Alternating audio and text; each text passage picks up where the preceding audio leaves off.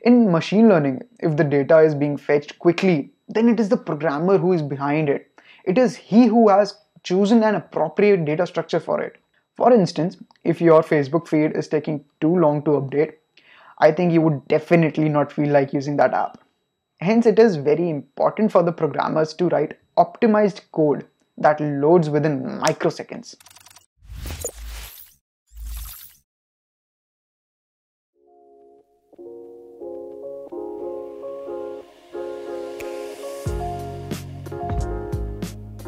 Hello everyone, my name is Shaurya Gupta, and in this video I'll discuss why are data structures and algorithms important. So data structures and algorithms is one of the foundational subjects in computer science. Essentially it includes concepts such as stacks, graphs, algorithms analysis, sorting algorithms, linked lists. While it is true that data structures and algorithms are difficult to master, yet it is not impossible. So in this video, I'll answer why you should study data structures and algorithms. And if you like this video, don't forget to like it and share it, and subscribe to the Coding Ninjas YouTube channel for more such content. So the first reason is data structures and algorithms help in cracking interviews.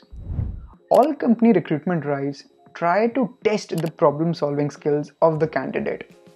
This is essential because the problems that such companies come across daily are quite huge and complex, and they want to hire people who will be able to solve these tasks within minimal time and with the least number of resources.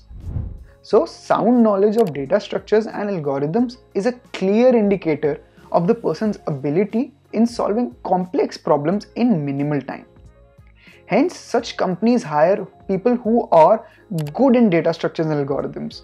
The first level of any company, that is the online round, the online test round, it consists of questions revolving around various data structures, right?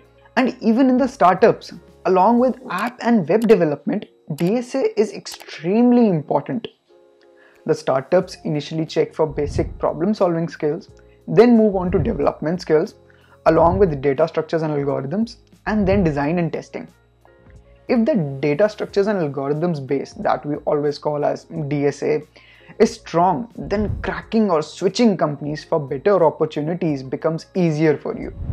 You can simply apply for the role, practice, revise the concepts within 15 days and appear for the interview, because no matter what domain you've been working for or how many years of experience you hold, DSA skills are always going to be tested. Second reason is learning data structures and algorithms helps you in writing optimized code.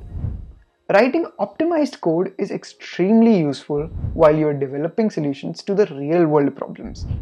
It is very critical for companies to hire people who can write the most optimized code, as it helps in limiting the use of resources that the company has. So you should get in the habit of writing the most optimized solution in the terms of time and space.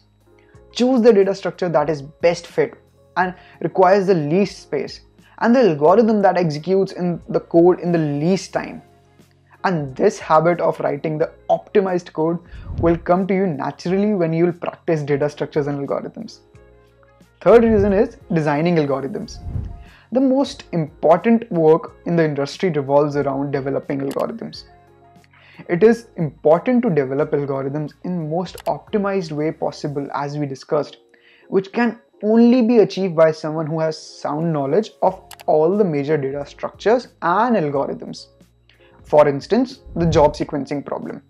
It can be solved by various means such as brute force method, greedy method, or dynamic programming.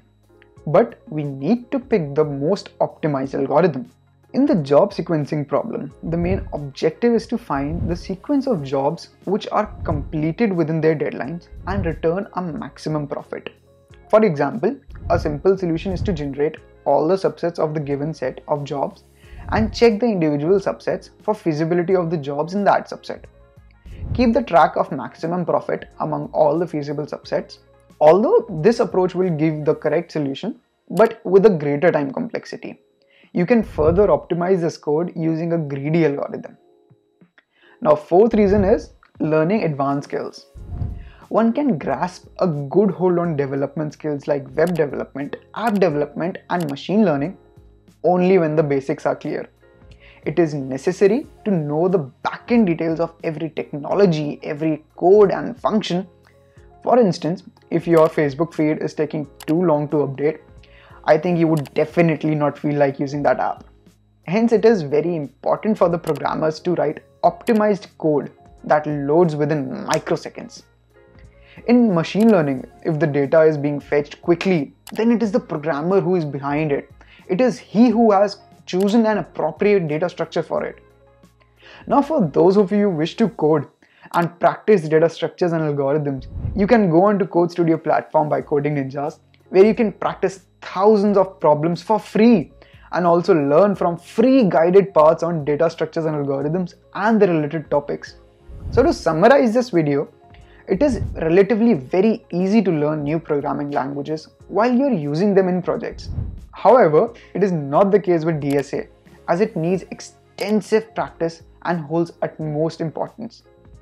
If you're not well versed with DSA, you will find it challenging to optimize the code solution for a problem. The extensive use of DSA have made it crucial for the budding programmers to start learning it. It is also important for the employees already working in DSA to upskill themselves to keep a beam of the advancements in it.